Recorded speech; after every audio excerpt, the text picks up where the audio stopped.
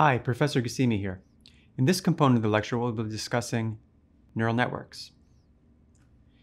Now, many of the relationships in NLP are beyond the capabilities of simple sigmoids or linear functions to approximate. And up until now, a lot of our focus has been on things like logistic regression, which is obviously a compressed version of a linear function. So for example, consider this problem here where I have some data x, which represents the number of characters in some text. And I want to use this to predict whether an object is a tweet or not. So 1 here represents yes, it's a tweet, and 0 here represents no, it's not a tweet. And these blue lines here, let's say these blue points here represent data points in some training data set that I have. Well, it doesn't matter sort of how hard I try to fit a sigmoid to this. There's just no way to represent the relationship between x and y just because of the way a sigmoid is shaped, right? Now, if we wanted to solve this problem, though, there's a path we could take, which is to just write out a brand new model. And you might at first say, well, how should I write out a brand new model? And the way that you go about doing that is by thinking about the properties that you would need in that model and then trying to take advantage of existing objects that you're familiar with that might have some of those properties. So for example, we know that we're going to need a model that increases at some locations, as indicated by the red line here. We also know that the model will need to decrease in some locations, right? And then there's going to need to be some areas where it's flat. Well, those are all three sigmoid-like properties, right? So sigmoids have areas where they're flat, they have areas where they increase, and they have areas where they decrease. So maybe some combination of sigmoids, some linear combination of sigmoids might help us solve this problem. Consider, for example, if I just had two sigmoids, let's say the yellow line here is sigma 2, the red line here is sigma 1. And each of these have their own sets of parameter values. So let's say this guy has M1 and B1, and this guy has M2 and B2. Well, I can tune the value of M2 and B2 and M1 and B1 so that I place the sigmoids like this. And then if I took the difference between them, so that's the height here, so the difference between these two lines, sigma 2 and sigma 1, I would get something like what I'm showing with the green bars here, right? So you can see, for example, where sigma 2 is the most different from sigma 1, the green bar is the tallest, and as the difference between the two gets smaller, the green bars decrease. Okay, well, this sigma 2 minus sigma 1, what do you notice about it? Well, it kind of, not perfectly, but it kind of captures the relationship that we wanted, right? Between x, which was the number of characters, and y, which was whether this was a tweet or not. You can see it sort of, the probability increases in the right area and then it decreases thereafter. And of course, it doesn't sort of hit exactly the point we want on the probability side. So one thing we might do is we might multiply sigma 2 by 2 so that we can kind of amplify this green signal. And this is a lot closer to what it is that we would want for our classification purpose, right? But there's a problem here that if I'm not careful with the way that I tune these weights, when I'm taking twice sigma 2 minus 1 sigma 1, I might come up with a situation where this green bar overshoots the y-axis. So I could get a value, for example, of y in my prediction, y hats to be specific, that is greater than 1. But these are probabilities, right? So I need a way to normalize those. And well, we already discussed in the previous lectures that a very simple way to normalize things between two values is to just use another sigmoid. So that is to say that a simple thing I could do, if I wanted to correct this, is to take a sigmoid and then take a weighted combination of one sigmoid and another sigmoid, as you can see here. And this would give me a significantly more flexible function to approximate this relationship that we see here. Now, this idea of using simple functions, stacking simple functions together to create more complicated functions with greater amounts of flexibility to approximate relationships between x and y, That is the intuition behind a neural network. That's all it is. Okay? So people oftentimes like to represent neural networks graphically, but the neural network graphical representation just makes it easier to sort of read than this long equation up here. So let's step through it together. We have a value x. That value x shows up, as you can see up here. And what we're going to do is we're going to pass this value x into two sigmoid equations. Note that each of these sigmoid equations have a value m1, b1 in the case of sigma 1, and then sigma 2 might have m2 and b2 because they have these two parameters, right? Now what we're going to do is we're going to multiply those sigmoids by two weights that we choose, like we did in the example. Let's call them w1, w2. We're going to sum those and we're going to put it through another sigmoid so that we compress the value between 0 and 1, and we finally get, therefore, this equation for y hat up here as a function of x. And oftentimes it's easier to sort of look at a glance at this picture and understand what's going on than it is to sometimes look at a long equation, especially if we start adding, instead of a sigmoid of sigmoids, if we start going to a sigmoid of sigmoid of sigmoids, it can get very complicated to read very quickly.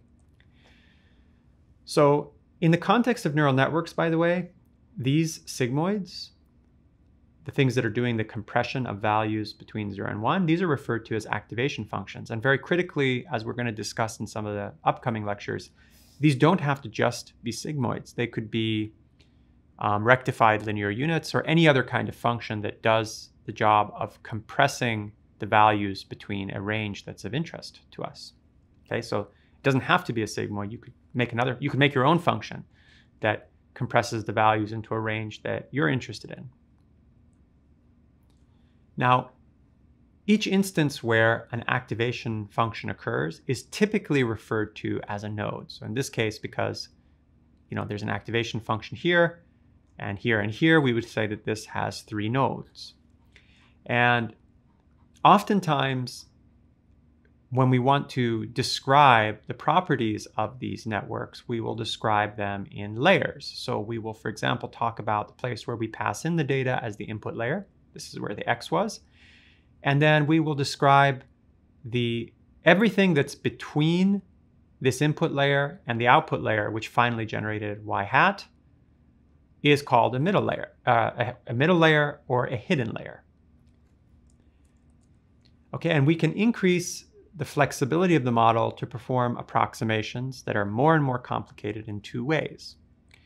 The first way is we just increase the number of nodes. So for example, if I was able to, in the previous example, approximate the function using 2 sigmoids, well, if I had access to 3 and I were taking a sum of the 3 sigmoids instead of just 2, I could probably get that shape to work even better in terms of its match with the data, correct? I mean, you can intuitively sort of see that that makes sense.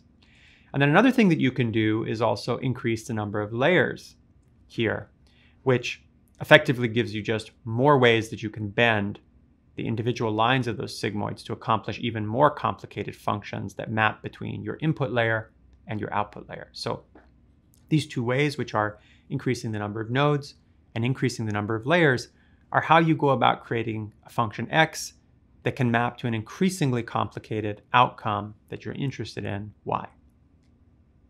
Now, this particular configuration of a neural network that I'm showing you here, which has an input and a hidden layer followed by an output, and notice that each of the nodes are connected to all the other nodes, this is called a fully connected feed-forward neural network.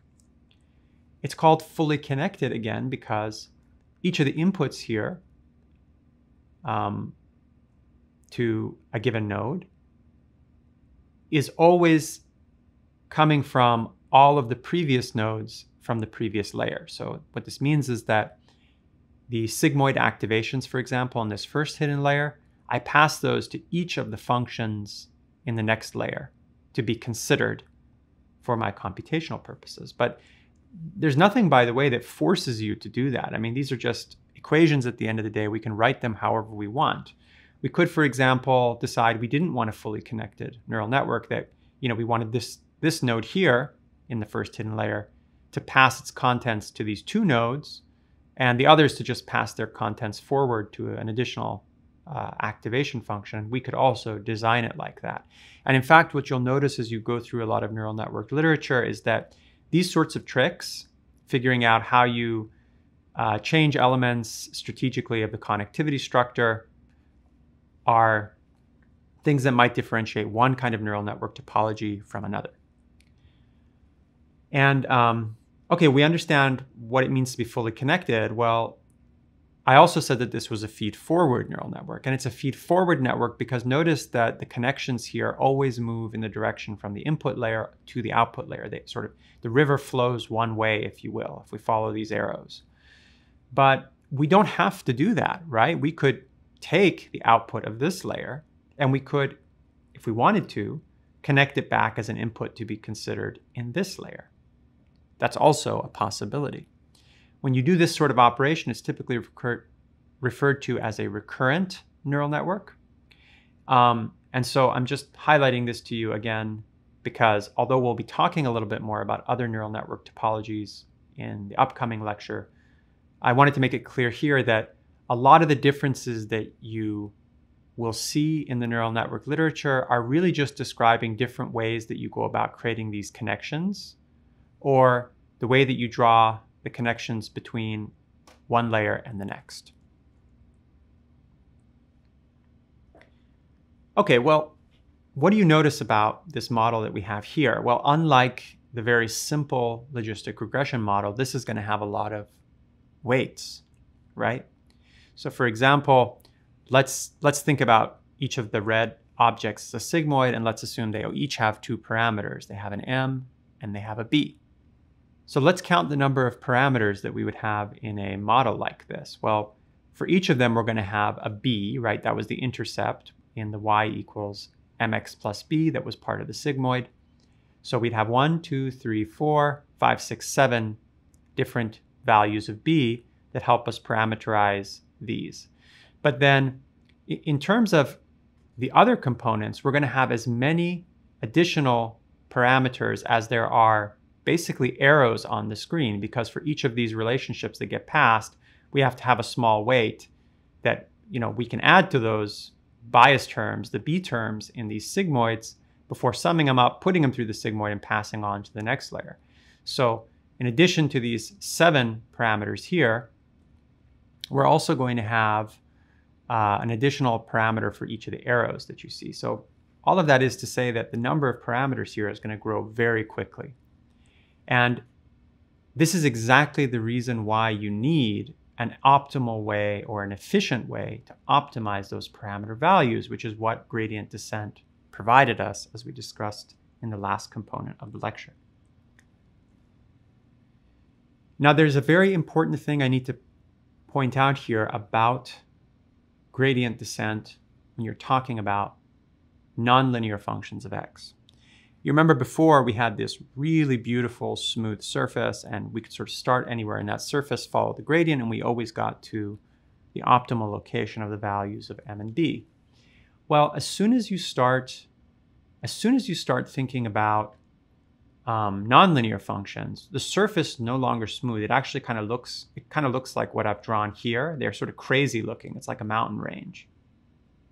And so the consequence of this is that if you start at this point and follow the gradients down, you might end up with a totally different setting of the parameter values than if you started at this point and followed the gradient down.